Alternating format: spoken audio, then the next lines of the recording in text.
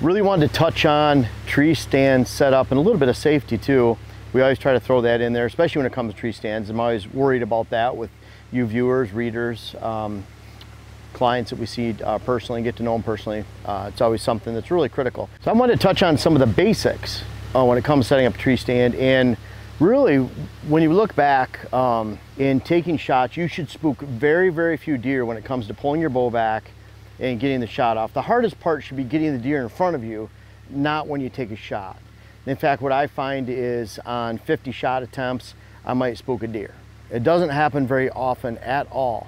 And there's ways you can set that up to make sure that happens. If you're spooking deer every 1 out of 5 times, 10 times, 20 times you pull back, there's something different that needs to change, and we're gonna talk about that too.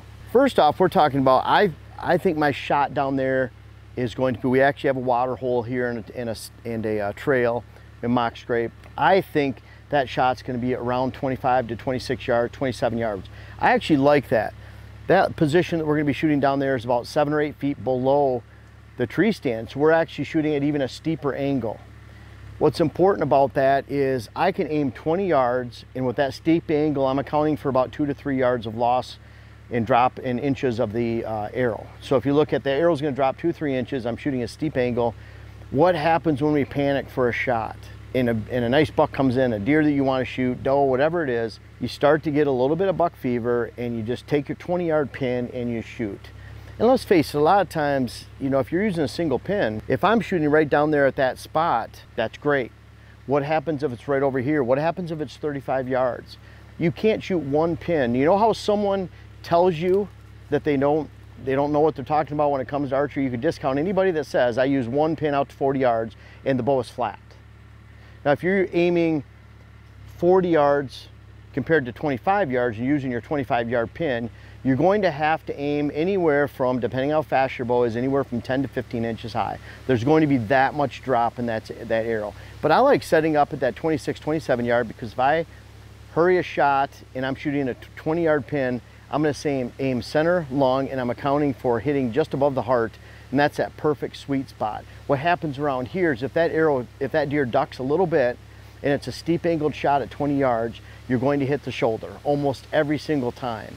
And it doesn't matter how heavy your arrow is, what kind of broadhead yours is, you can't count on breaking through that shoulder bone, but just a handful, a small percentage of the time that you actually shoot that deer in the shoulder. Goes through the blade, you could probably go through most shoulder blades, the actual flat part, with a field point. That doesn't happen with a broadhead when you're shooting the actual bone, the actual ridge of that shoulder bone, or right on the socket. It doesn't go through there, no matter what anybody tells you online. So you have to really look at those features. But first of all, I have that shot right down there, so I want to be facing you at the camera. I'm right-handed. I can sit and shoot, and I can just pull back, aim straight at that spot. I don't want to stand and take a shot. And we're going to show you up in the tree stand what that looks like here in a little bit.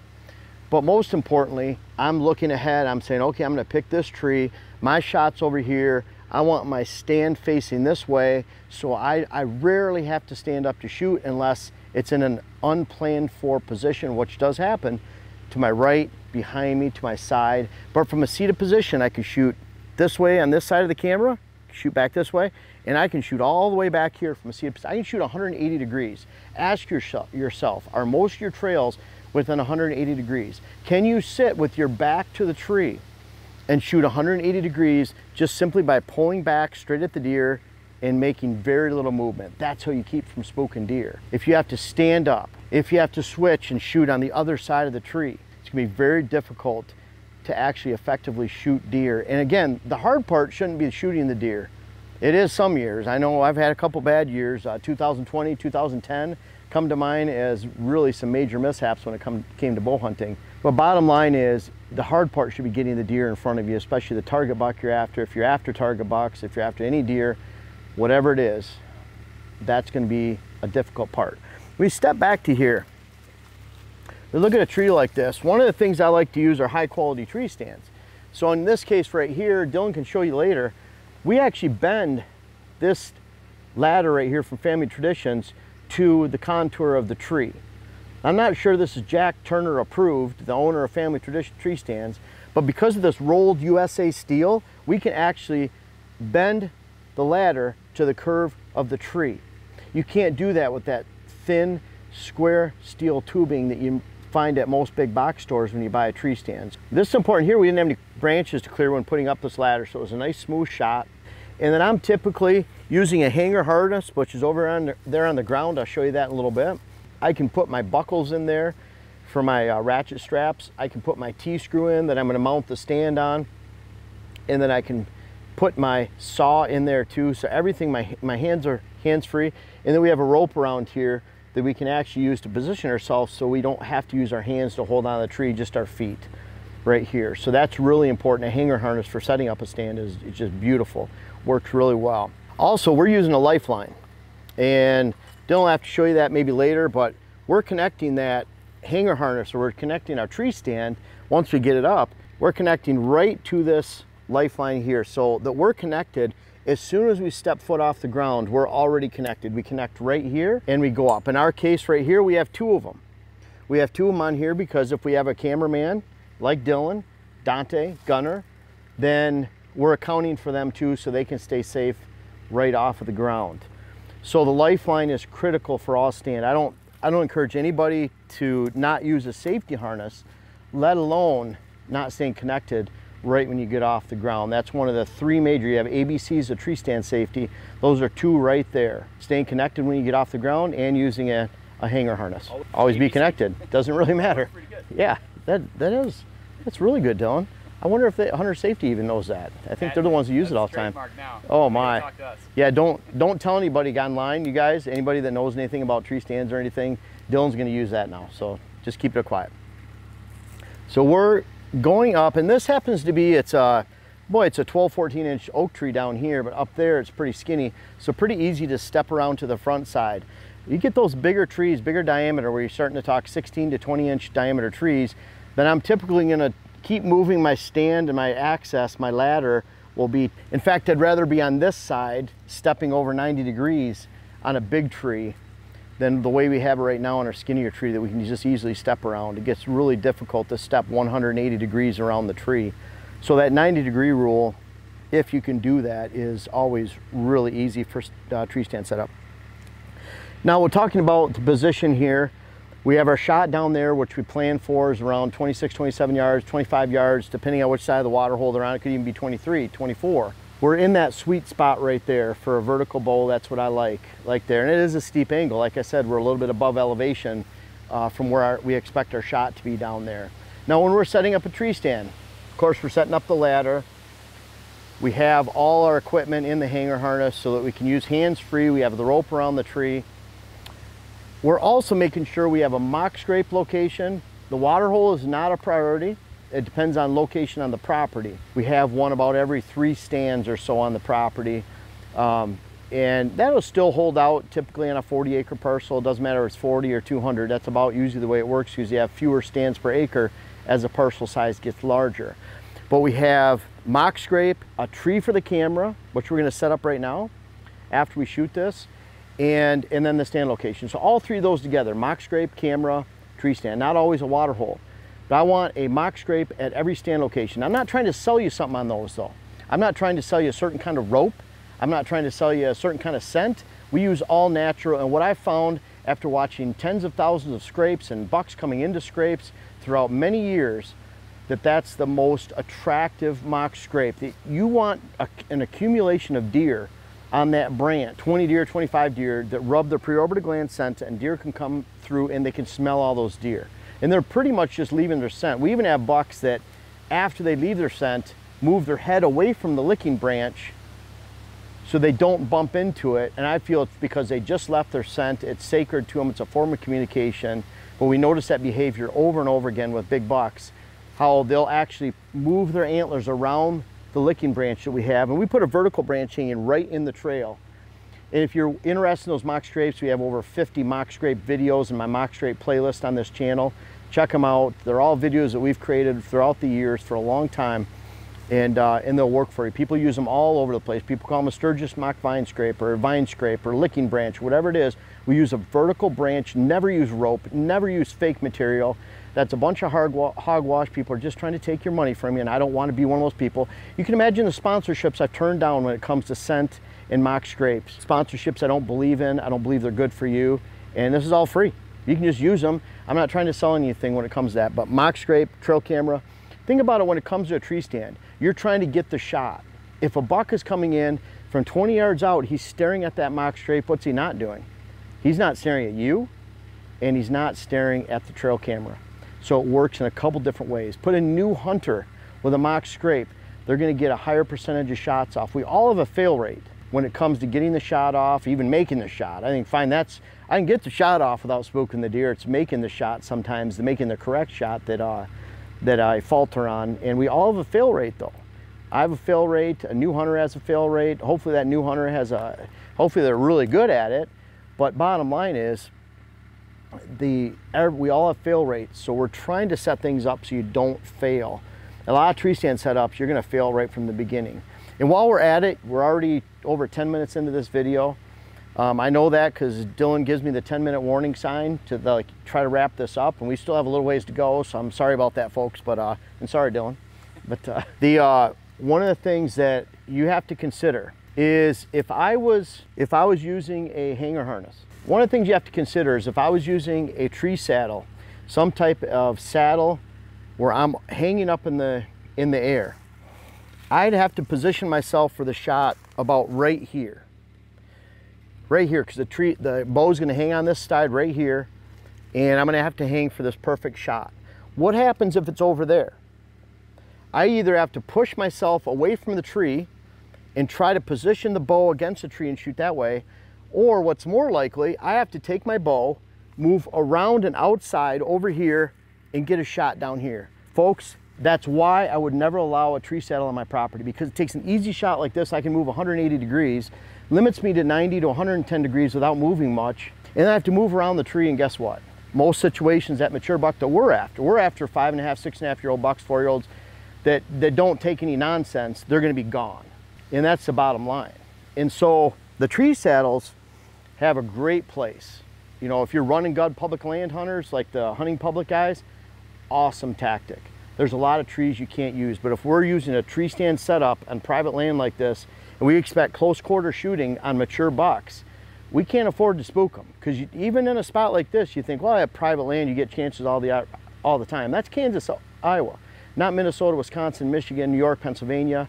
We get chances at a certain buck once a year, twice if we're lucky, through a whole 4-month period, and that's it. So when we have that chance, we have to make sure that we take it and we can get it.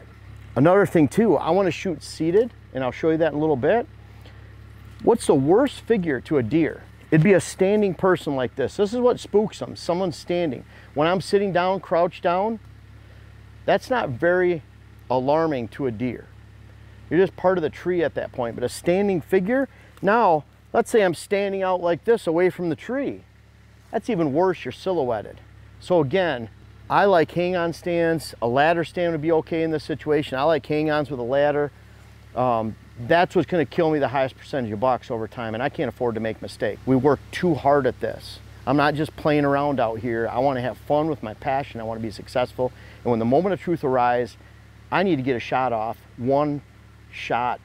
Maybe I can mess up a shot. I actually don't even remember the last time I spooked a deer when I was gonna take a shot. It's been a couple decades, 15 years, 20 years, out of all the deer I shoot, and I shoot several a year. I don't mess up because you're not moving that much in the tree to take a shot. And let's go up top and I'll show you some of those other factors for tree stand setup. Once again, down here, position of the stand, I wanna shoot down to the left. I'm in that sweet spot of what I feel comfortable with. Maybe you feel comfortable at 17 yards. Maybe someone else feels comfortable at 28, whatever it is, your comfort range you're setting up. I know people with crossbow that might feel comfortable at 30, 35. Whatever your comfort range is, that's great. And then every time we set that up, we have mock scrape, trail camera, and tree stand, not necessarily a water hole. So let's put the hanger harness on, climb up real quick. We'll show you that bend as we're going up, and I'm gonna sit up there and show you some of the key points when we're in the stand and for this tree stand setup to make sure you get a shot this fall. Now we're connected and I'm about ready to climb. Very, very important. I have a bow rope hanging right here. That's what we'll use to hang out, pull the bow up with once we get up in the stand. I want to be able to come in as quickly as possible. I want to come in, attach my bow right here. I don't want to change clothes, put other clothes on, get something out to climb with. I want to hook on, put my bow there, and get right up in the tree. The longer I sit here, the more chance I have spooking that buck that I'm after. And then he's not coming back for 2 or 3 weeks or more. Probably for the season, I'm not going to get a chance at him. It's that critical. That's the way I look at it.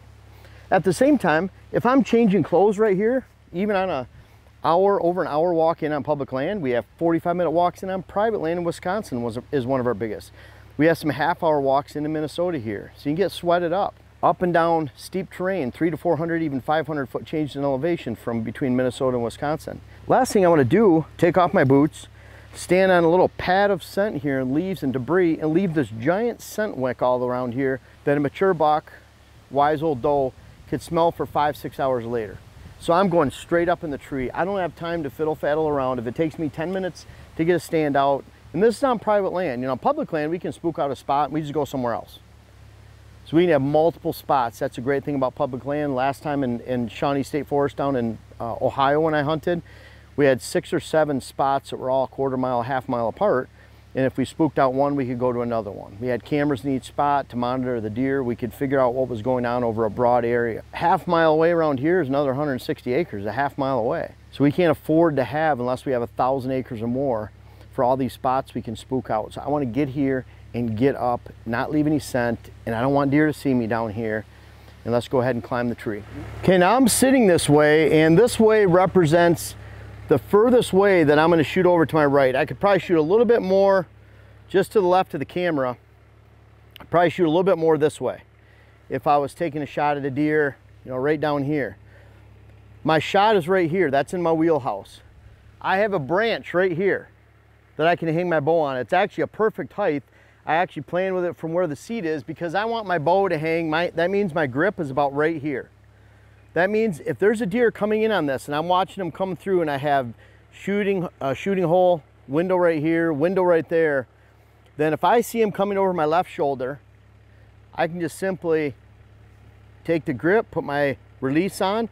All I have to do to move and take a shot is literally grab the handle right here, put my release on, I gently push it off there as it's coming. I'm pulling back, and I'm shooting right here, here, here. I have a huge window I can shoot in. Now, if he's coming from that way, I can shoot all the way back here at this angle, just from the same seated position. Where's my back? It's against a tree. It's part of the tree. Now my leg's sticking out, my arm, but I blend in to this tree, and I can shoot a 180-degree window just simply by doing this. Very, very slight movements. I'm seeing that buck, and I talk about the 10-second rule often. I'm seeing that buck. Okay, as a shooter, you need to pick that up in 1, 2, 3 seconds at the most. This isn't food plot hunting. We don't normally do that. I think I sat on a food plot once with a bow last year, at least in a blind, that kind of setup where we can move around a little bit. So I figure a deer's coming through this location. I have about 10 seconds. That means I need to pick him up, know he's a shooter, in 2 or 3 seconds. I need to put the release on the string, grab the bow, get it off, pull it back by 6, 7, 8 seconds. I need to follow him. I need to make the shot. That's all you have when it comes to mature bucks. I can think of the mature bucks that I've shot over the last 25 years, 30 years, and that's about all the time they give you is 8, 10, 12, 15 seconds by and large, some of them less, where you have to pick up that buck. So I don't have time to like I say, fiddle-faddle around.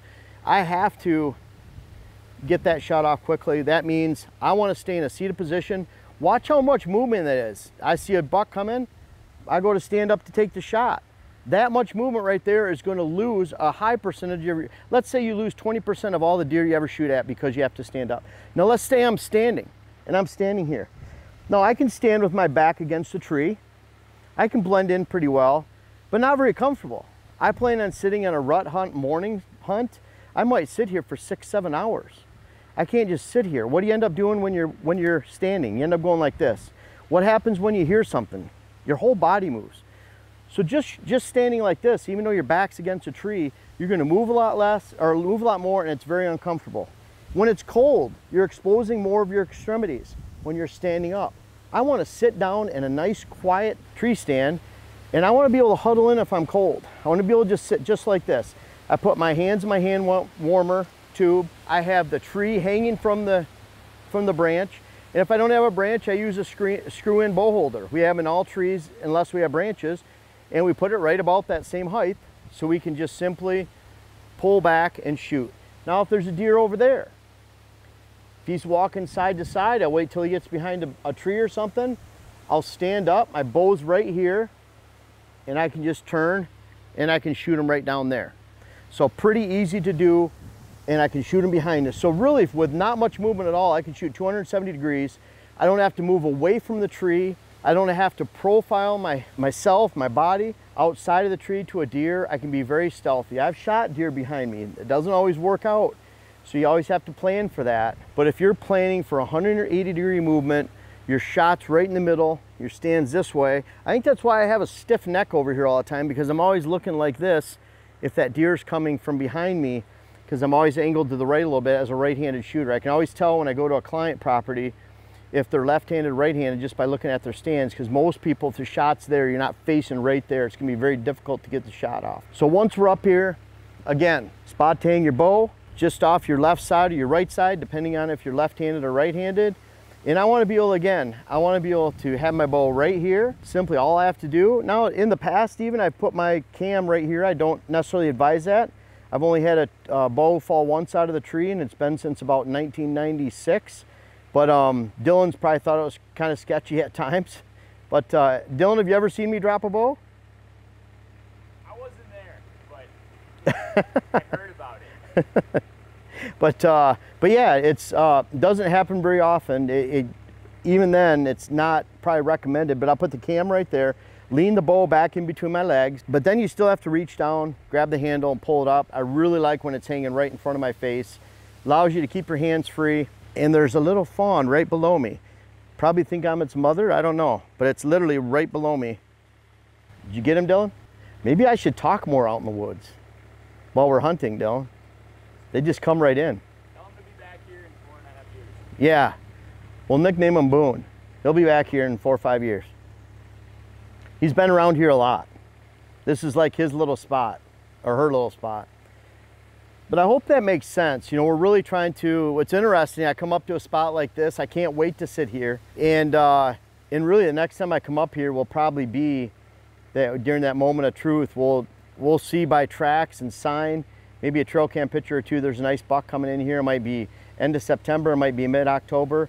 I never wait till the rut. You know, good property, you should be able to hunt as soon as your bow season begins. The bad ones, you have to wait till the rut. You should never have to do that. A lot of times you're just hunting leftover bucks by then if you wait till November 6th, November 7th, because the good hunters are out in the woods. I know someone in Coon Valley, they look at it like if you're shooting your bucks in November, you're cheating. Meaning you had a whole month and a half in the case of Wisconsin to figure it out by then. How come you didn't? But bottom line is if I know they're hitting these stand locations in and around daylight, I want to be out there. And I want to make sure I have a stand location that's not only safe, I have the lifeline, easy to get into, get out of, it's safe. You notice this ladder even right back here comes up above the stand location. So we're typically going up, we're about 20 feet high on average. A lot of people ask that. I would say I'm more often at 18 feet than I am at 21 feet or 22 feet. But I'm right around that mark. I've spent a lot of time at 24, 25 feet up. We used to use 14 tree steps to get up in a tree. There are times where I'd have 50 setups out in the woods at one time, all those tree steps, and that's about what it was. It equaled about 24 to 25 feet up. And I just don't think you need to be up that. We have a lot of branches surrounding us, good backdrop. You don't want to be silhouetted outside your tree. You want to have, does it make sense? Trees behind you are more important than cover in front of you, because you're backlit, your silhouette's hidden, get away with a little movement. But again, when that moment of truth arrives, I might not make the best shot. That's something that, you know, we all have a failure rate on. I might sit here and never see that buck that I want. The hardest thing to get is a buck right down there in our shooting window so that we can take a shot. Don't let the hardest thing you do all year be actually taking the shot, getting your bow and your handle. Don't have your bow hanging back here, because if your bow is hanging back here and you have to reach around for it, it's too much movement, it's too much time. I've hunted with a friend that had a monster walkthrough. Bow's back here, He couldn't reach for it and bring it around and shoot in the time frame of the buck just walking through at a natural pace, wasn't running or anything. I typically stop them if I can. Just make a little noise and stop them. Sometimes you can't. They're close, they're only 12 yards away and it's a gentle walk. I need to determine when exactly the arrow goes off too. I can't use a push, pull, pressure, back tension, release like I do for target, indoor and outdoor 3D. I can't use that push, pull and not know and have a surprise release because I need to determine exactly when that bow goes off and exactly the best shot. And that's why I use a trigger finger release, whether it's a wrist strap or a grip, and I just squeeze it slow like I would a gun, keep pushing and pulling, which that back tension in the off season teaches you. And then I determine exactly where I want to take that shot down there by when the buck gives me a great shot. So tree stand setup, of course, is about safety. Of course, it's about being in the right spot. We're setting up our stand locations in areas we expect to shoot bucks in the fall, not where they're at during the summer. But a lot of times it boils down to, I want to make sure with whatever tree stand I'm using, with whatever setup I have, that I can actually get the shot off because it's set up well ahead of time, months in advance, to make sure when the moment of truth arrives, I can easily get a shot off with very minimal movement, a very, very low spook percentage. I don't have to move, I don't have to push away from the tree, and I can get that shot when it comes time this fall and every fall. Been doing it this way for decades and it works. Always get the shot off, always make a good shot. You know, of course, practice with your bow and everything, but this tree stand setup and these rules are very critical to your success this fall.